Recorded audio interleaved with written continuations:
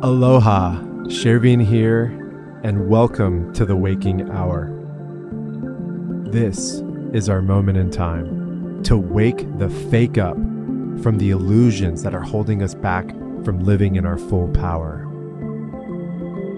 As Alvin Toffler said, the illiterate of the 21st century will not be those who cannot read or write, but those who cannot unlearn the many lies that they have been conditioned to believe and seek out the hidden knowledge that they have been conditioned to reject. I invite you all on a journey of self-exploration where together we unlock the keys to living the best life ever. All right. We're here. It's happening. Me and my brother, Pete Evans from the land down under. Pete, it's so good to see your face. It's been a while. Last time we spoke was on your podcast, the Heal podcast. I still get people sending me that every single day. They took the psychedelic part of it and they've turned it into like videos and artwork and all kinds of crazy stuff. It's epic. It's good to see you. How are you, brother? Mate, really good to be here with you. Thanks for the invitation, and hello to everybody that's either watching or listening. Great to be here. How have you been? Let's just go right off the bat. You know, there's a lot of stuff going on. I know that you were, taking off some of the media. What is going on in your world, and how are you operating through all the madness? Yeah, really good, mate. Actually, I just got out of the surf this morning. It's pumping here on the east coast of Australia, and I was surfing with a good mate and had two surfs yesterday, one the day before. So when I have time to be able to do the things that I love, or when I create the time to do the things that I love, it's a great life experience. And one of the things that I have realized is if we can do the things that we love as often as we can, it fills us with joy, passion, contentment, fulfillment. And that is a wonderful thing selfishly to do, but it also has this, I guess, ripple effect out there. And pardon the pun about the waves, but this morning I was out there with, there was probably 50 or 60 people out there, but everybody's happy. Everybody's happy and smiling, and it was big today. It was good. So the heart rate's going, the adrenaline's up, and you don't know what's about to happen. So to answer your question, how am I? I'm awesome, mate. Thanks for asking, because I get to participate in the things that I love to do, and surfing is just one of them. Living with my wife is another. Cooking and eating is another. Being a father is another. Turning concepts and ideas into reality as often as I can that I feel that fulfill me and create a ripple effect out there in the community is another. So when you focus your energies, and it doesn't even need to be focused, because once you start doing this and it becomes your lifestyle, then it just flows. But on the other side of that, what you're asking me is, over the last year or so, or more, probably the last decade, I have been in the media's eye, so to speak, because I for anybody that doesn't, who has never heard of me, I've spent a good 2 decades in the system, in the matrix of the mainstream media as a celebrity chef in many different guises, as the traditional cut and cook or chop and cook chef that talks to the camera and teaches people how to cook. I've also worn the hat of a celebrity judge on a high ranking, or the number 1 ranking TV show in Australia for 10 years, where I wore a suit and was a serious judge on a free-to-air commercial primetime television show.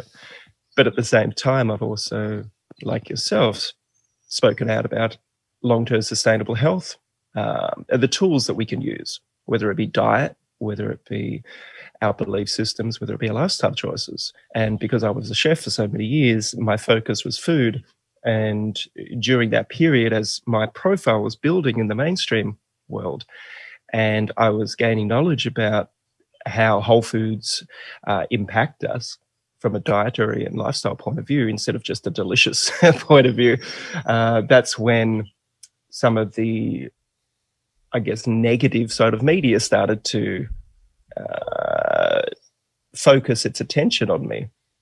And over the last decade, I've had a great education and a great indoctrination into what that means to be a target from the mainstream media or the mainstream matrix. And over the last decade, I've enjoyed that process of being able to navigate through that. And just in the last 12 months, when the coronavirus entered our vernacular, our vocabulary and dialogue,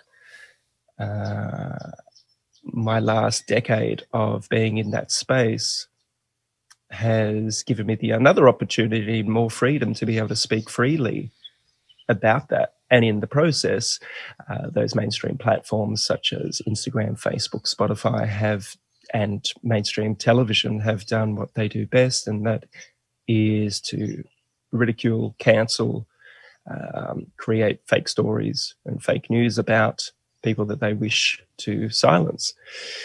So, yeah, it's interesting.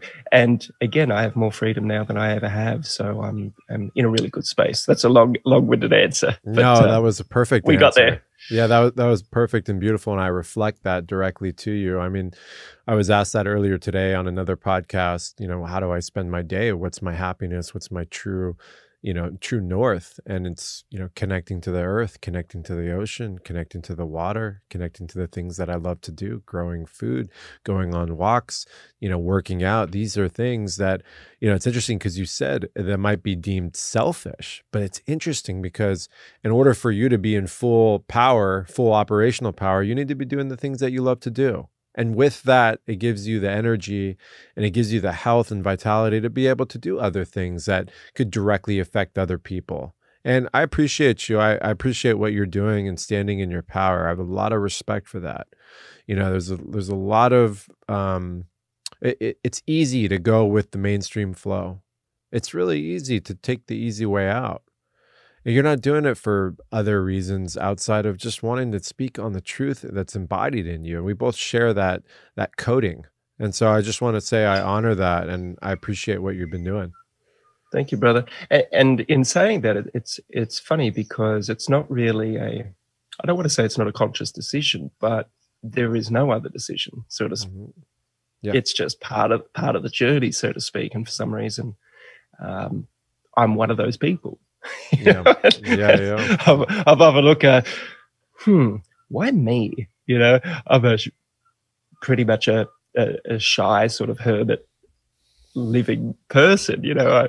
I like the simple things in life, but it's funny.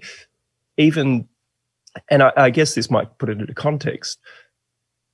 Some of my favorite comedians over the years that can hold an audience and have them in rapture. I remember seeing Robin Williams live many years ago.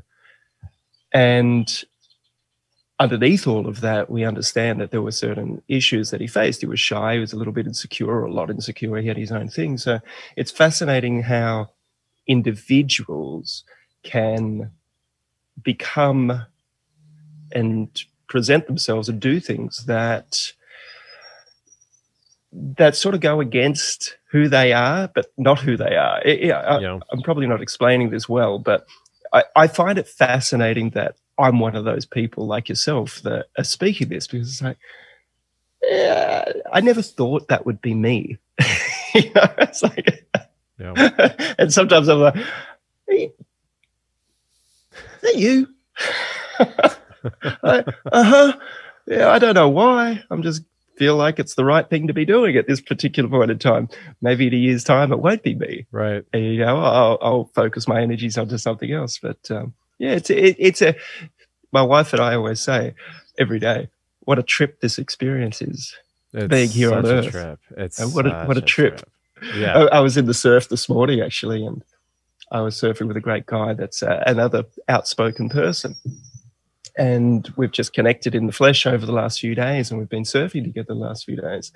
And we're out there, and we're in the northern part of New South Wales on the east coast of Australia, and we're just below the Gold Coast. And for any surfers out there, we're just below Kirra Snapper Rocks, probably 20-minute drive. And we watched this jet or this plane fly. No flight path, that you could ever try to work out what the flight path is. There's no destination of where this plane potentially could be going.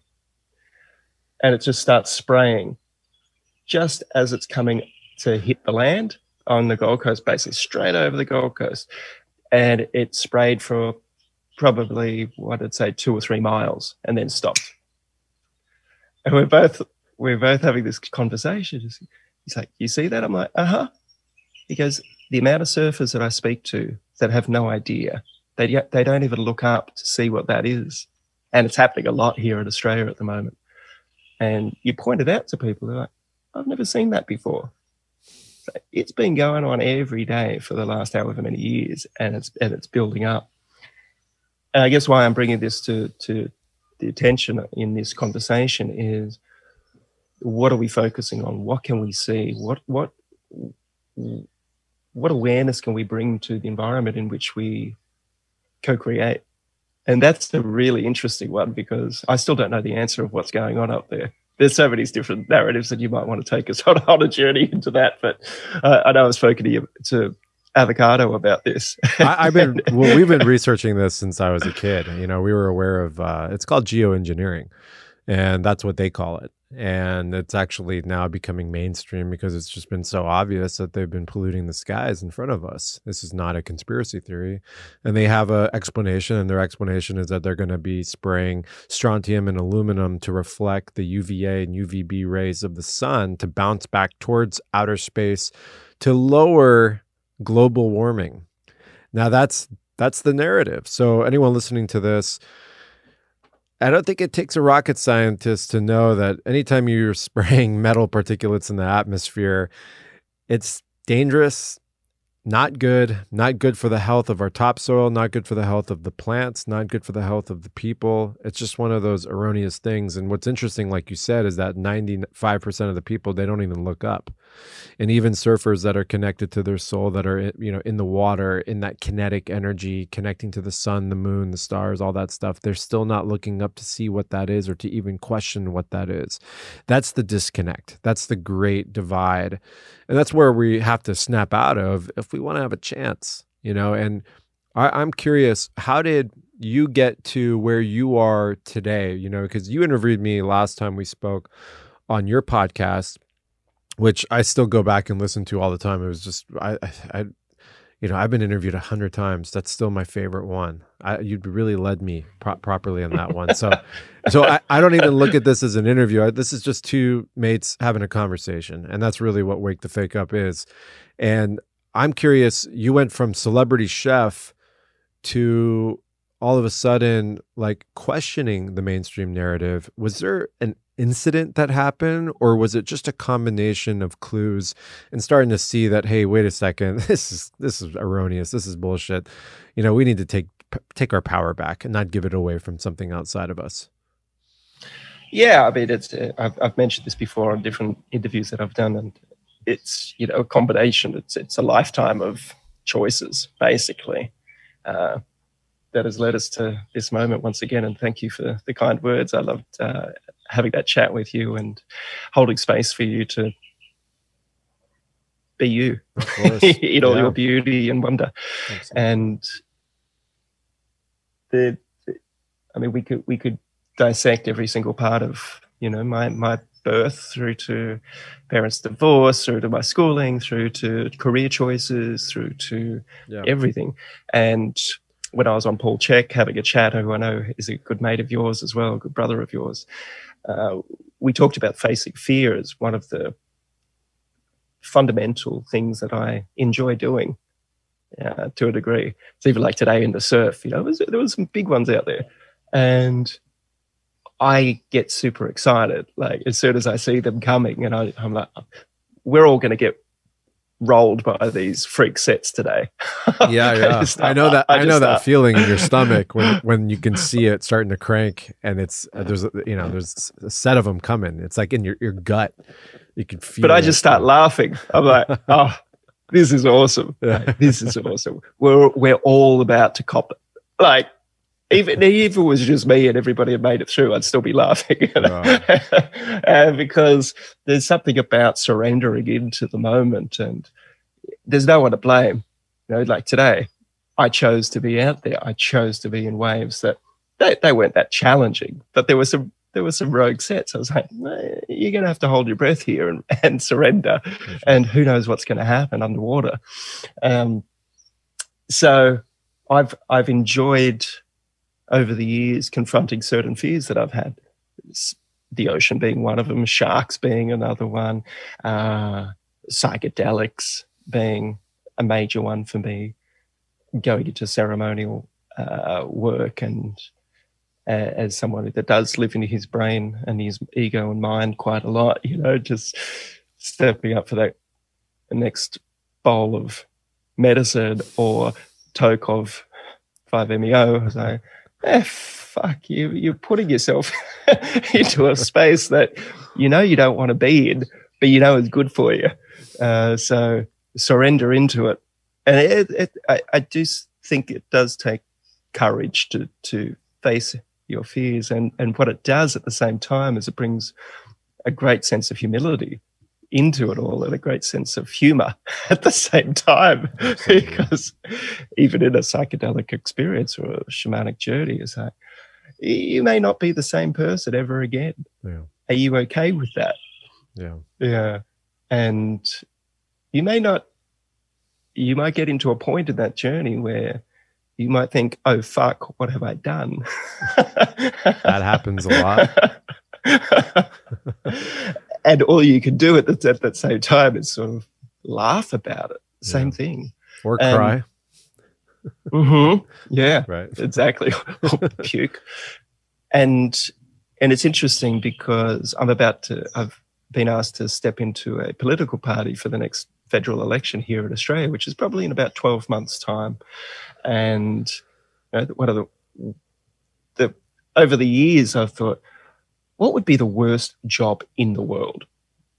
Politics, being a politician, right? The one job that I just would not want to do, having to go and meet these type of people and spend time with them and interact and face to face with people that that you might be hard pressed to find commonality and have a deep and meaningful discussion.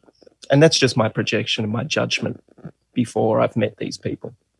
So I could be completely off base here, and hopefully I am. But when this leader of a political party in Australia said, hey, we'd love for you to run as a senator, I was like, okay, of course. Of course I'm being invited into a space, and once again, that I probably would prefer never to have anything to do with it. But when the invitation came, I was like, okay, well, there's fear in that. And what is that fear? And it some of it is to do with being around people that I have a preconceived judgment about. I have fear that perhaps nothing can change from even going into that. So is it a waste of my time? Is it a waste of my energy? Is it a sacrifice to take myself away from the things that I love to do something that I don't really want to do? So all of these, the ego mind and the monkey mind is going through all the reasons why it's just a dumb decision. Totally. And then there's parts of the ego's like, well, what are you doing it for? Why would you even entertain it? What have you got to gain from this?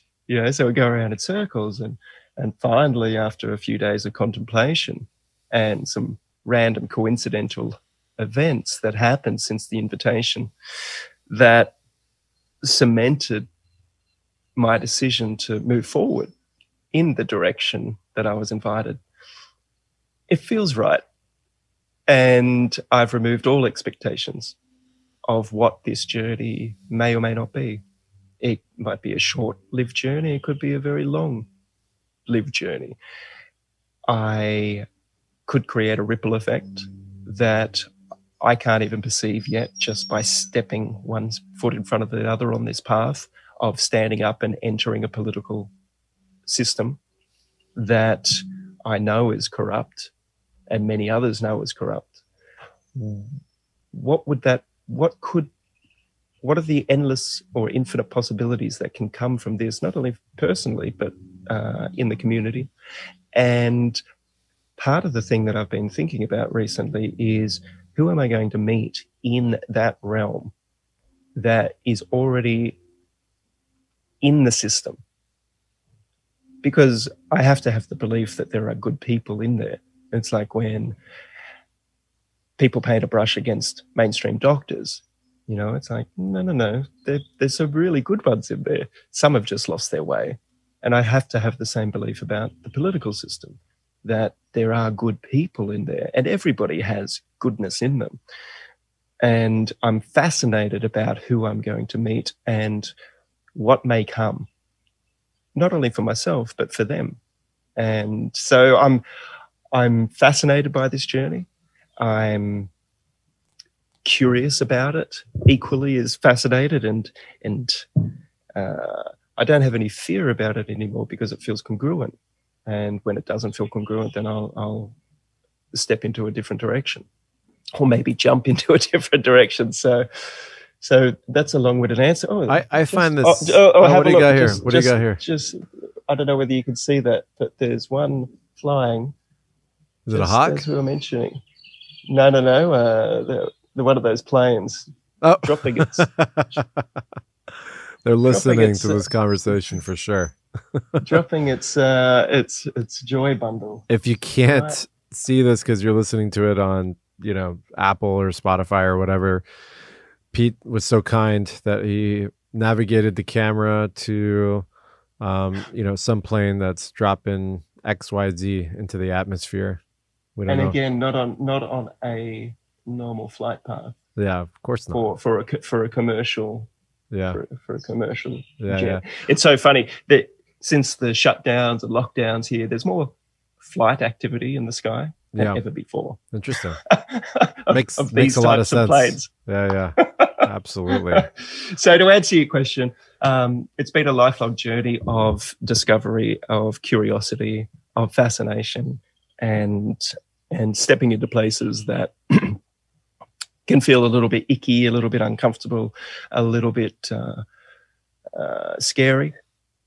But that's what keeps me alive, entertained. It keeps me entertained as well about how I reacted in these situations and how it affects other people around me too. I find that fascinating. Yes. So, you know, I like to be aware and conscious of what my decisions mean for other people, which is interesting. Awareness to be in. I find it really interesting. People are fascinated about what I choose to do, which I find fascinating because I don't really find what other people choose to do that fascinating. Neither do I. I'm with you on that. I like your general disposition. You're just kind of like a laughing monk right now, and you're just like, you know, whatever flows, and I feel into it, and I like to go into the edge of the void and feel, oh, this, you know, this feels right or this feels wrong, and entertaining possibilities without putting too much worth on it. And I that's an ease and grace, you know, way of traveling through this trip that we call life. And I think, you know, you've gone through XYZ in your life. We all have trauma. We all have experiences. We all have highs and lows and all those things. So it's fascinating to feel your unique vibration on something that would be so ridiculous in terms of what people would assume you would do. And this, you know, going into politics, whatever we want to call it. So that's fascinating. But even the notion that there has to be political parties and that we have to have for sure a government. I mean, that's what it baffles my mind. Yeah. How these systems have been created and have lasted for as long as they have and have grown to be the size that they are, and for people, the population, the public, the masses, to give away their power to these entities or these egregores or systems. Yes. Without questioning. And, you know, Kelly Brogan, who I know you know is wonderful, and as she calls them, you know, mummy and daddy, basically big government and big pharma. Totally. That so many people, because they haven't dealt with their trauma or issues about being an individual sovereign human being, are still wanting mummy and daddy to look after them, whether it be the government or whether it be the medical system or educational system or whatever, fill in the blank with something to look after them, because they are not whole and embodied and empowered to be their sovereign being. And I'm not saying that government is bad, because obviously there has to be some sort of structure in place for a community to get things done.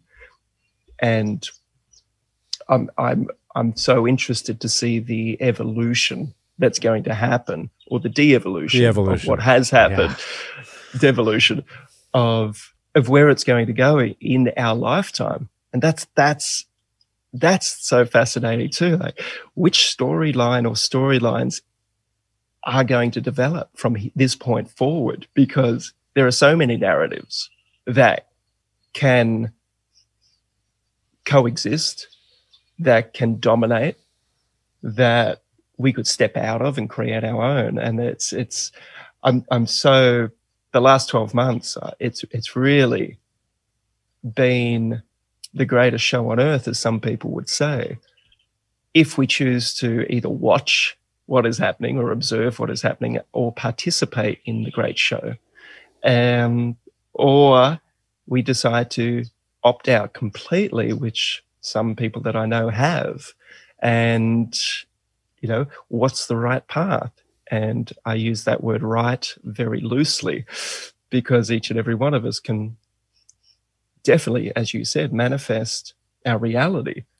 And every day I wake up going, it's just getting stranger by the day, like those planes, for instance.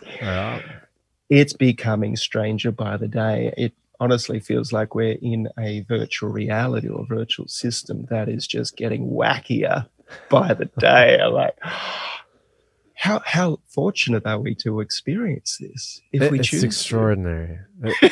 Me and Avocado have been talking about this for a while now, and all the things that have come to fruition have the Orwellian prophecy, it's here.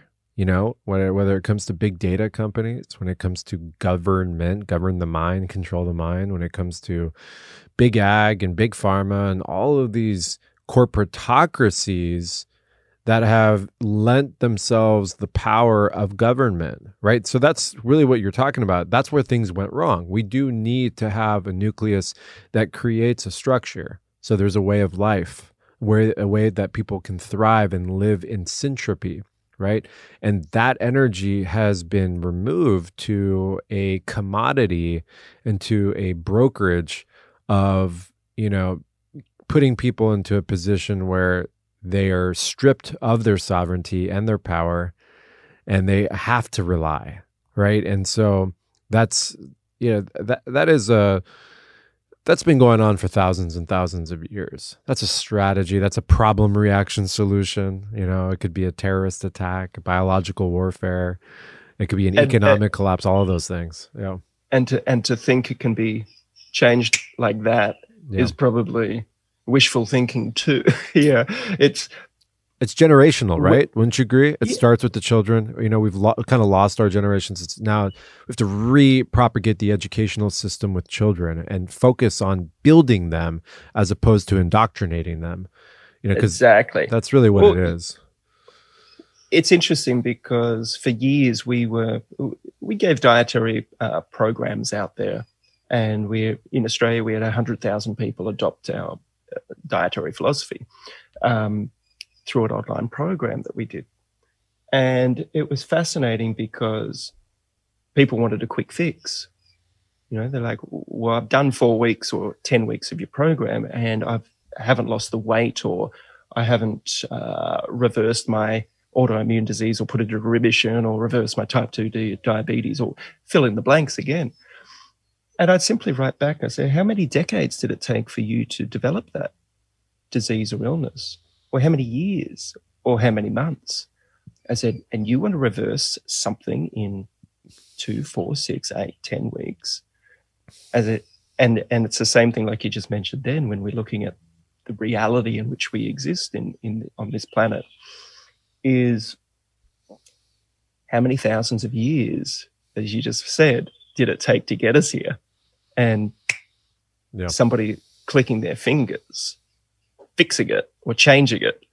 I don't think it's going to happen that way. No. Because I love what you're saying. It's the instant gratification reality we're in, right? Because we want the solution right there, but we don't want to do the work, and we don't want to learn about it. We want to take the pill.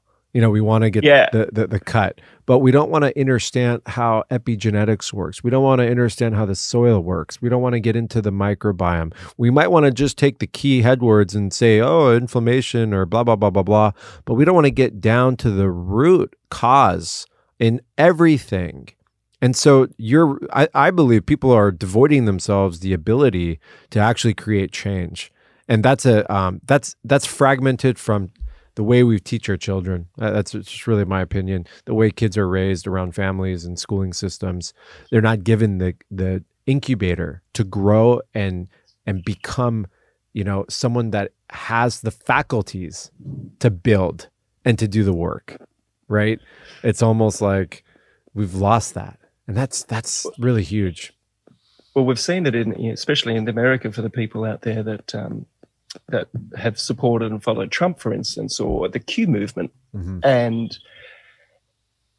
And a lot of people are disgruntled that have been a supporter of Trump or Q or whatever it may be, the white hats, over the last 12 to 18 months. And they're expecting arrests of the Illuminati or the cabal or the elites.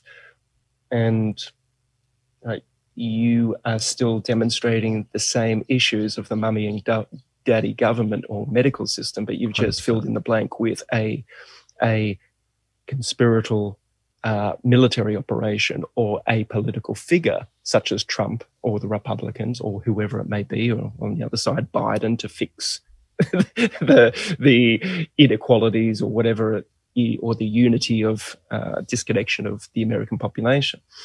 And again, it's feeding into the same thing. And I've had people on me say, you were a Trump supporter. How do you feel now that nothing's happened? I said, well, I think a lot has happened.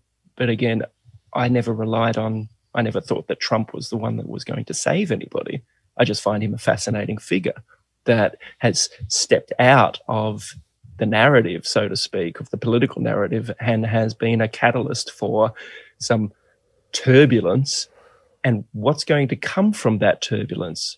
I always saw him as a catalyst for change. Now, does that mean he's the actual person that's going to change things into a different system? Possibly. But what if he's just the ripple effect, and the next president after Biden or whoever comes through that is a catalyst, or a group of people is another catalyst, so to speak, or comes through that.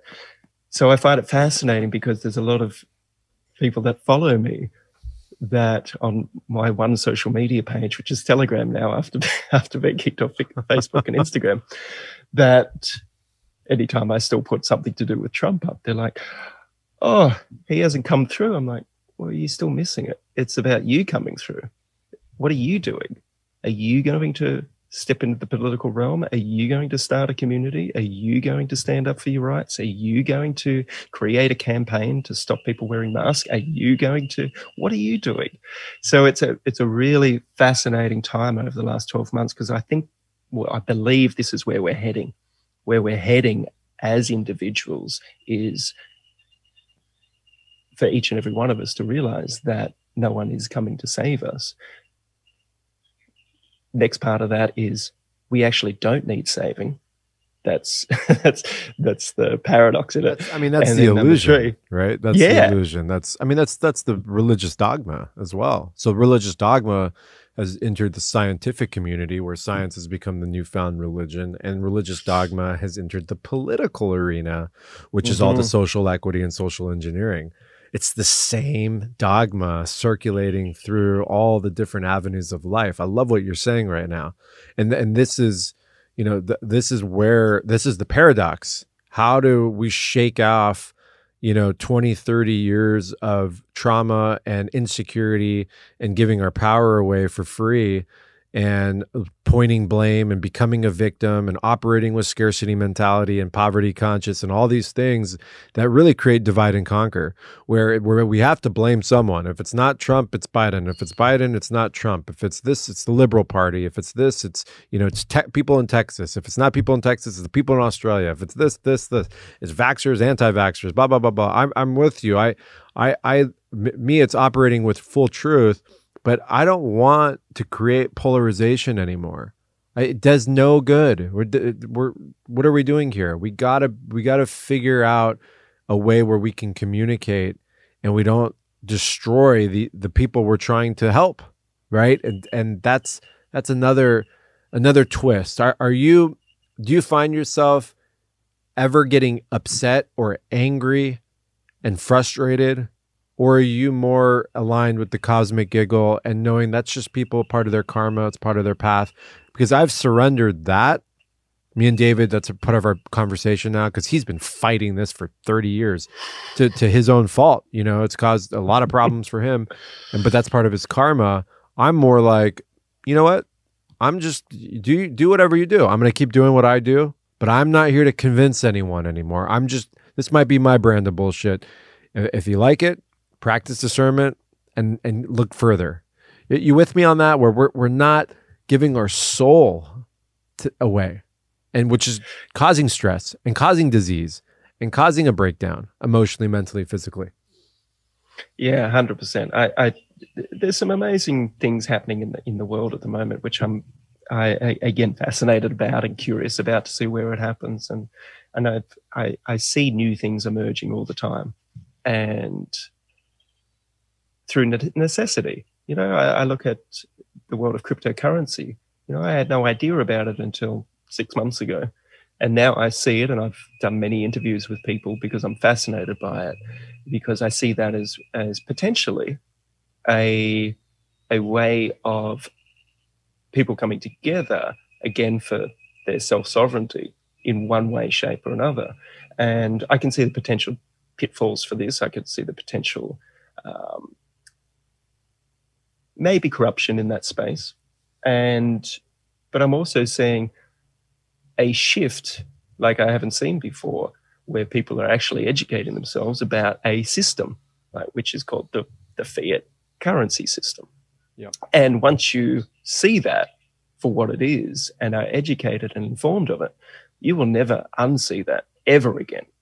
It's the same thing with dietary guidelines, for instance. And going back to your earlier question, what was one of the catalysts to speak out? And the dietary guidelines was probably the first thing that I saw where corruption existed on a scale that is really hurting people. It's killing people. Misinformation that is a conflict of interest between big agriculture, multinational food corporations, big government. They're all involved in this, you could say, and big medicine, that they are caught in such a web of deceit and lies that once you see it, you'll never unsee it. So I'm witnessing this with cryptocurrency, witnessing this with the health movement over the last 10 years to 20 years in exposing this, seeing what's happening now, especially in the last year with government. The Bill Gates, I don't think he could walk down the street and feel very safe. I don't think many people could walk down the street and feel safe anymore. I don't think people's trust in pharmaceuticals and especially vaccines, and I've loved this over the last 12 months since the vaccine dialogue became something we could actually speak about. Now, mainstream media is talking about adverse reactions. I mean, Tucker Carlson last night, I don't know whether you saw his, or it might have been tonight for you, he did an amazing segment about vaccine safety in relation to the coronavirus vaccine.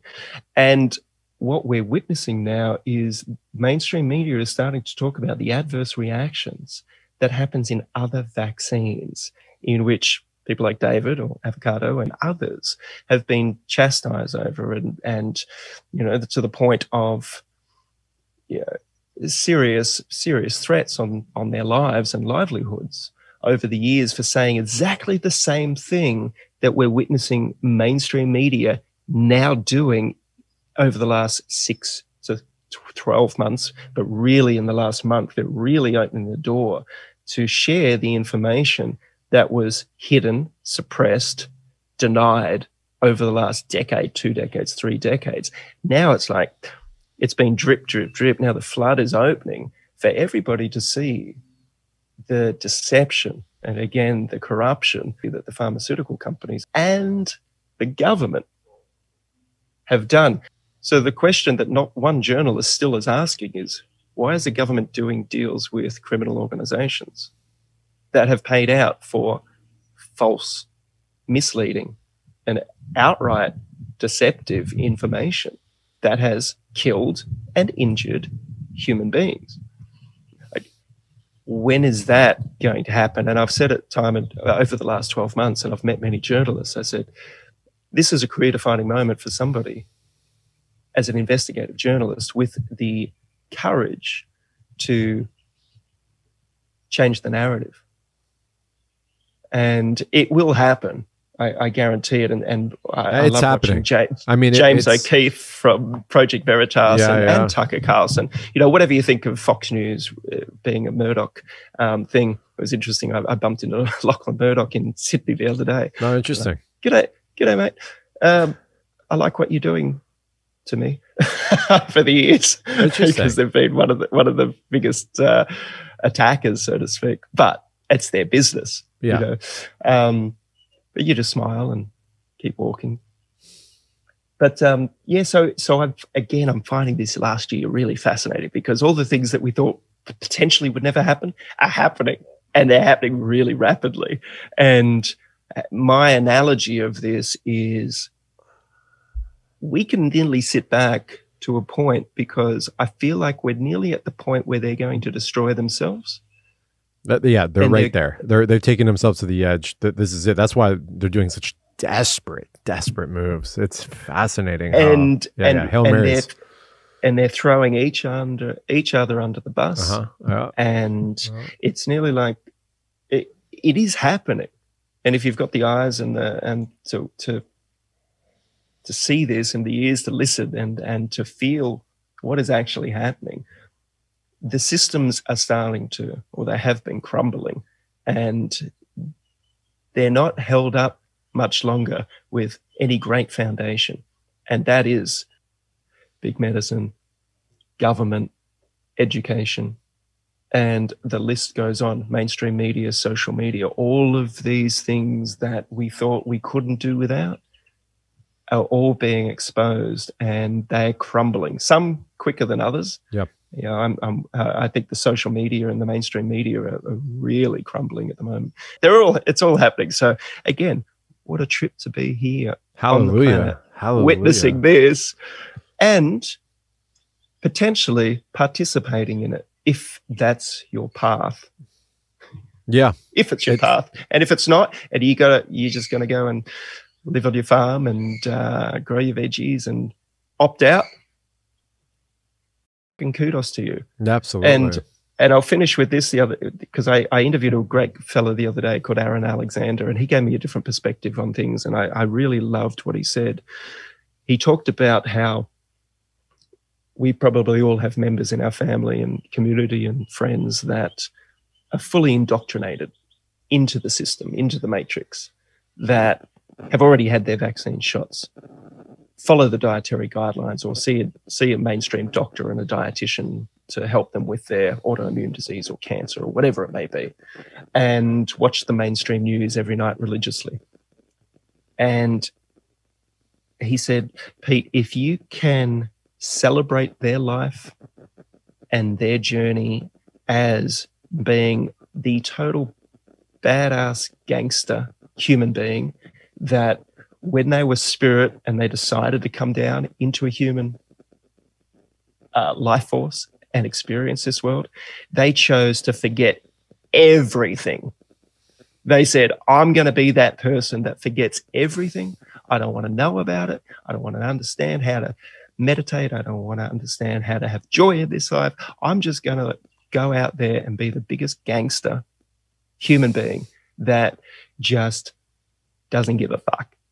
Goes on that journey. He goes, if you can celebrate them as much as the activist or the person that is the Buddhist monk, if you can celebrate them equally and evenly, then you will find peace.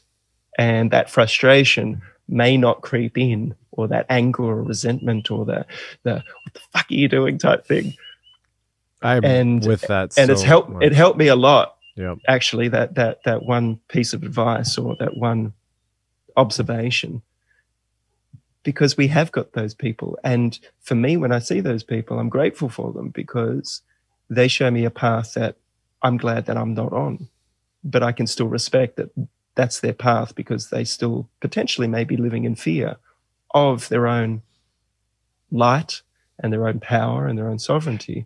And to judge them without condemning them and just accepting them for who they are and with compassion, you know, it's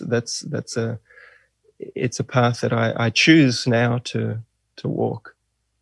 I love it, brother. I mean, meeting people where they are and recognizing that's the ultimate freedom. That's the ultimate mastery. That is the God mode. I had Aaron on a couple of weeks ago and we got into some deep, you know, provocative thoughts, and I had some emotional cathartic moments during that conversation, as I am right now. And I find it super beautiful that you're able to go into that place after being in that fire for so long and still continuing to do what you do and fighting the oppression. But that really is the ultimate up-leveling, is to just meet people where they're at and see them as their inner child.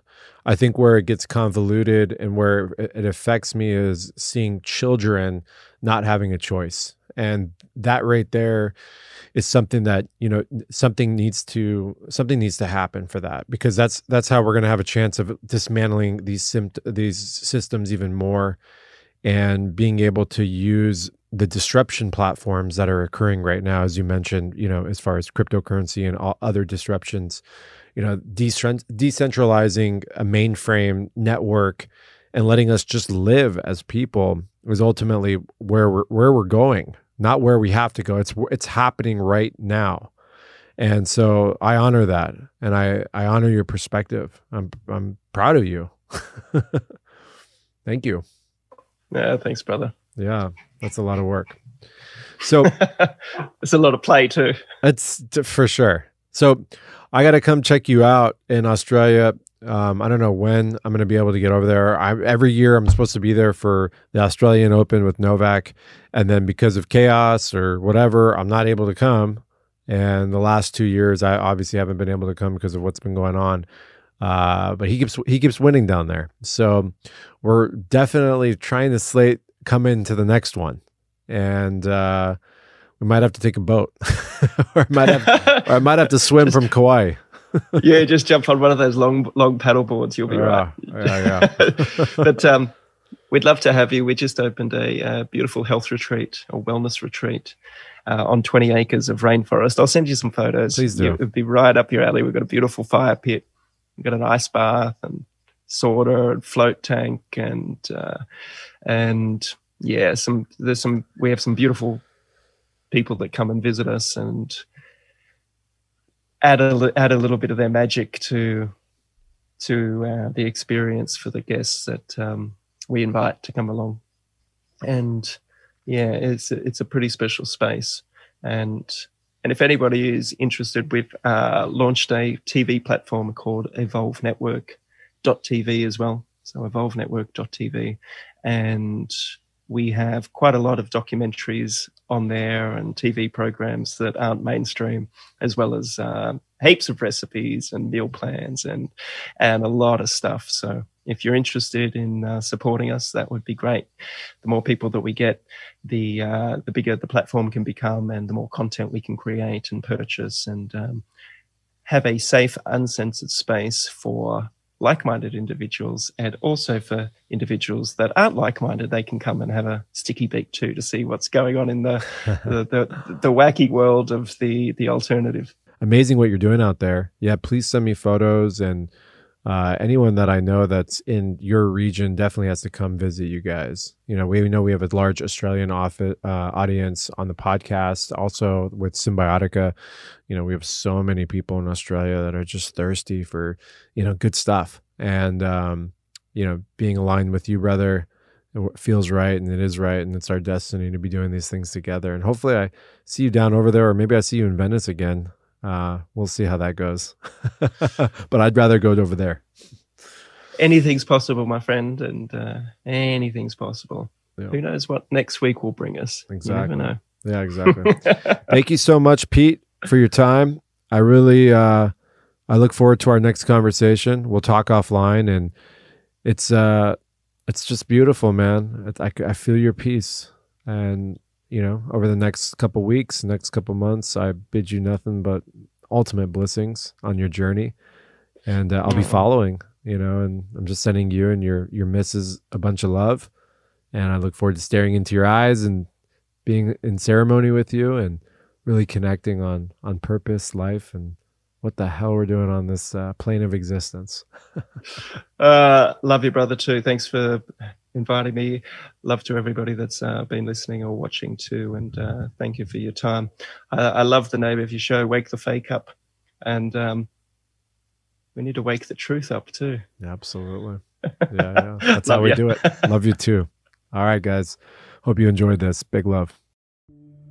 Gratitude, family, for tuning in today, and deep reverence to you all for dedicating your time to seeking knowledge and truth.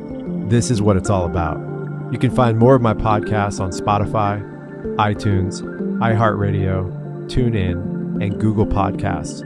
You can also find this on my website at wakethefakeup.com. Life is all about momentum. Please leave a review so I can hear your experiences, and share with your friends, family, and anyone who needs to hear this message. This is a revolution of consciousness. This is just the beginning. I am all in. I'll be back next week for another epic conversation. Stay tuned, family. Big love.